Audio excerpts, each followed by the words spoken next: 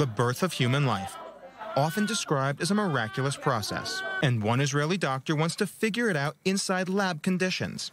But how? An artificial womb. Dr. Elad has replicated the layers of cells that make the internal lining of a uterus. He believes this can make in vitro fertilization a far more effective process. The embryo is being developed in a different environment than in the human body, where it's closed to the tissue of the uterus. Currently, IVF has a 70% failure rate. Embryos grown inside a biological environment should fare a lot better.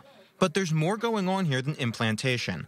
Dr. Elad believes he can use this project to perform experiments with no risks to human beings. That's what tissue engineering is all about, because we culture in the lab cells or layers of cells, and then we can play with them without ethical limitation.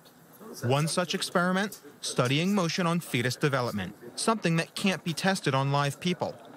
The tools in this lab subject cells to physical motions, the exact same sort they'd be exposed to in nature. The field is called mechanobiology, and it's showing us exactly how things work. Now, once we have the endometrial model, we have developed also a system which can actually expose the model to peristaltic wall shear stresses like those which we believe happen in the human body. Peristalsis, or muscle movement, is just one such example. The idea is that different physical circumstances can drastically change fetal development, either leading to a healthy outcome or congenital defects. And growing embryos in isolation on artificial uteri will let doctors determine what those circumstances are. Ariel Levin-Waldman, I-24 News.